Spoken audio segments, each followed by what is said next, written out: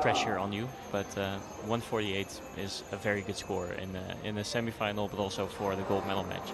I think it would give him a very good shot. Yeah, it sets the tone, doesn't it? It's sort of putting a marker down and saying, right, you're going to beat me. This is what you've got to do. Certainly was impressive stuff from Archery Verma.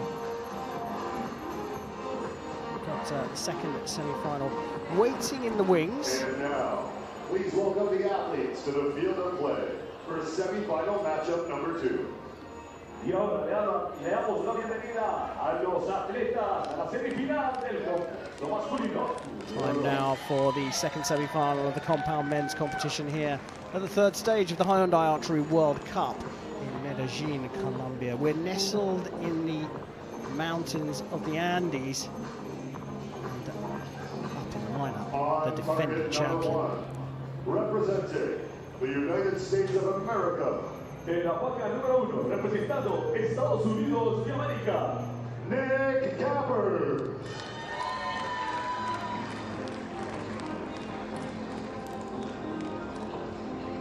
On target number 2, representing the United States of America.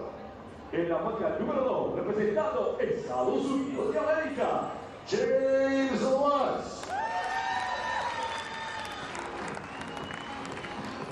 The line judge for this matchup is la juez del partido, semi-final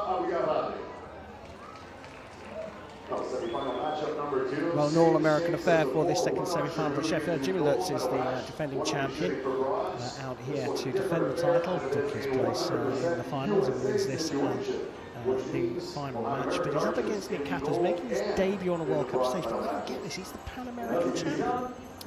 Yeah, I think they do different selection procedures for different tournaments. So for the Pan American Championships, they obviously selected a different team than for the World Cup season. That's just the way that USA Archery does it, I suppose. The Kappers will begin this All-American affair. 9. He's down 9 as his sighter and makes a little adjustment as well. We've talked about release aids and how to operate the release aid before today. As Jimmy's hat states, he is a bit of a puncher. So in some cases, people punch their release aids and it doesn't go that well. What Jimmy does is referred to as shooting on command, or it's like deliberate punching. So he just puts his sight on the middle, tries to make it as stable as possible, and then just punch his release so that he knows that the arrow is going to go off in the middle. Whereas if you wait for your release to go off, sometimes you'll dip when the release goes off, and then you'll not have the sight in the middle at the point of release. So a bit of a different approach than what is textbook. 10, 10, 10, perfect score. If you're mentally strong enough to do that, then it's a viable technique. Yeah, and again, perfect start to the matchup here for James Lutz, shooting on target number 2. 10, 10, 10. It sounds like a drum roll for the currently ranked world number 8, storming into the lead, 30-29. Reluctant to call the purist, but perhaps the classical style of this subconscious squeeze. When you see a puncher, it makes you feel uneasy. Yeah, it's almost as if they found a cheat code to this whole game. So what do you mean by cheat Looking at some previous accomplishments for James Lutz on the World Cup circuit there as well. So I bet there's many people that do operate their release in a normal manner,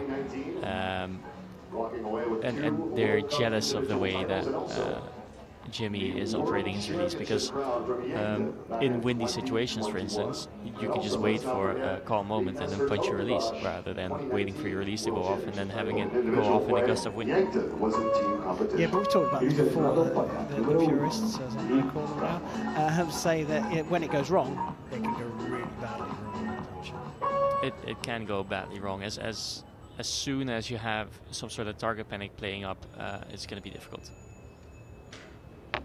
9, 9.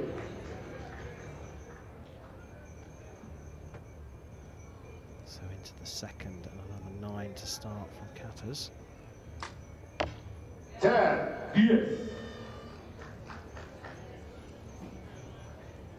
So Jimmy obviously winning here last year, 2019 world champion in Sertogenbosch in the Netherlands.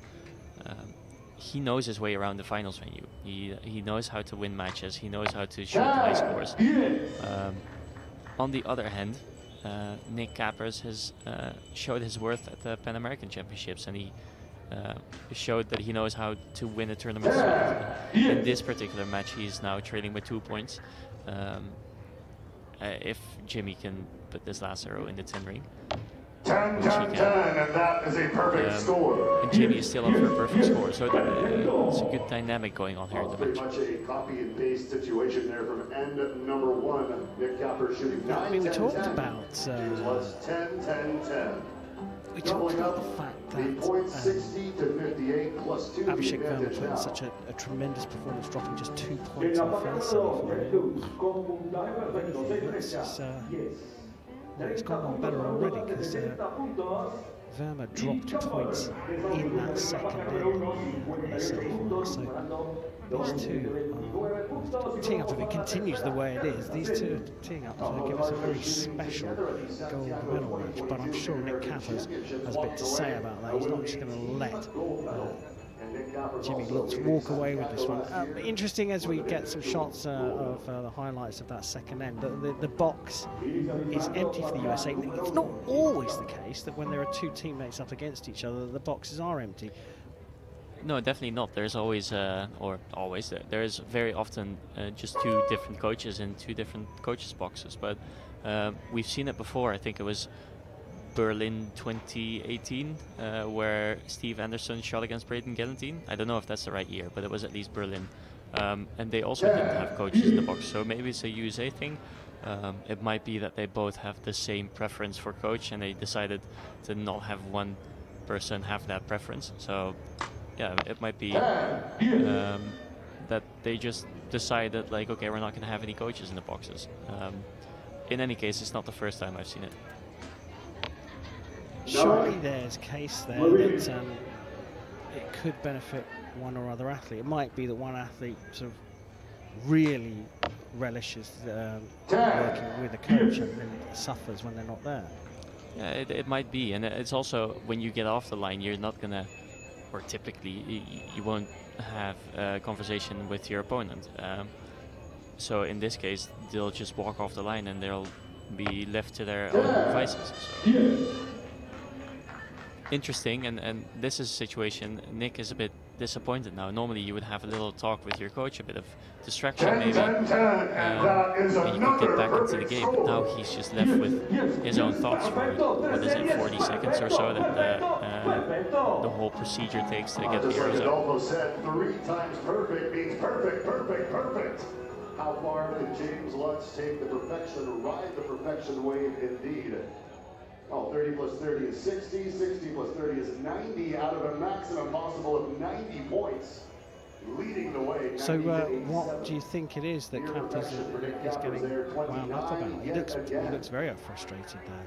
Yeah, I actually don't know what's going on here.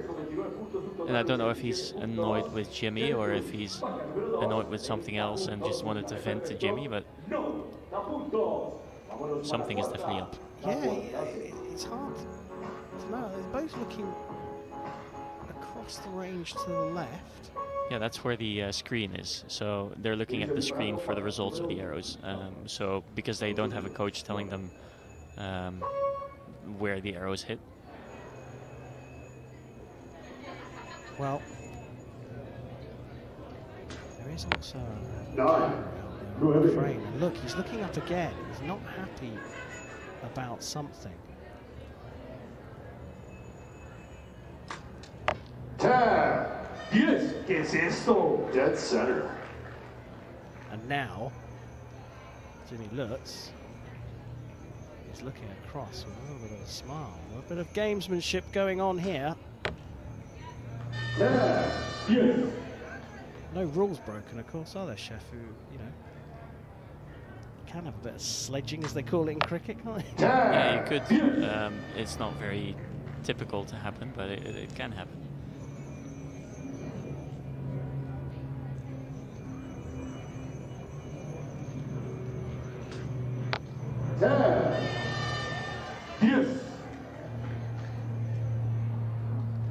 Yeah, I'm still trying to figure out what Nick is so frustrated with, but I'm not sure we will be able to figure it out in this match. I'm not sure we'll ever find out, but certainly Jimmy Lutz. Well, look, he's doing his talking on the range. He hasn't missed a 10 yet. The record is probably out of reach. Yeah, I think from memory it's Rio Wild with 150 12x, so it's probably not going to be Jimmy breaking it here. I think he shot more 10s already than what is necessary to break the world record. And on the verge of securing passage into the gold medal match. Interesting to see. There's a middle between these two. The match will be what, cold handshake perhaps? Is Nick Kappers being distracted by something else? It's really difficult to tell.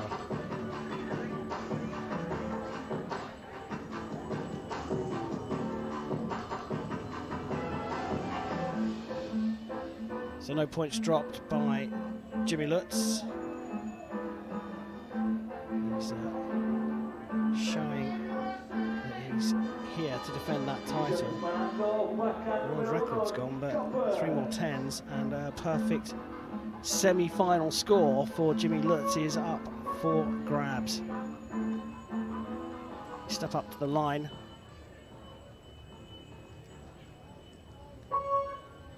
Kappers trailing by 4. Yeah, and that's a steep deficit to climb. 10, yes.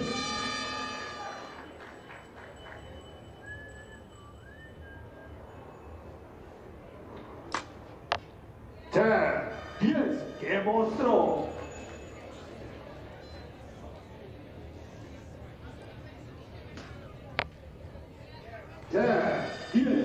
It's only, I mean, he has missed 4 arrows, missed as in not shot 10s, but they are not far out of the 10. So far, you'd have to say this match has a bit of a higher level than the previous match.